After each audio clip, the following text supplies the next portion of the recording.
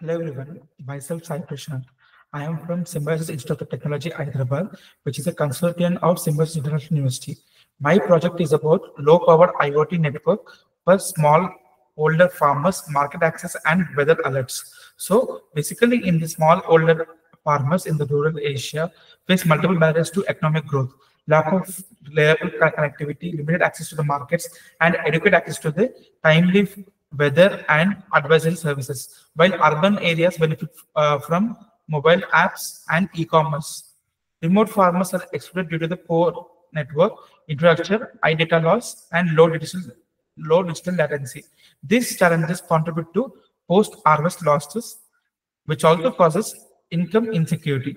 So our project, AgriLink, proposes a low-power, low-cost IoT-based connectivity system tailored for smallholder farmers. The solution integrates the mesh connectivity, solar power villages gateways, and offline first mobile apps to deliver the three critical services. Number one, localized weather and advisory alerts, where the farmers will receive the SMS notification on the pest outbreaks, rainfall, forecast, and farming best practices.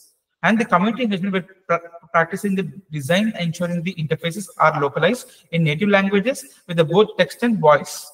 And we also have this novel lies with the combining of low power IoT infrastructure with the community driven services rather than depending on the costly internet based platforms. This creates a sustainable, inclusive, and replicable model that can extend across rural South Asia and beyond. Thank you.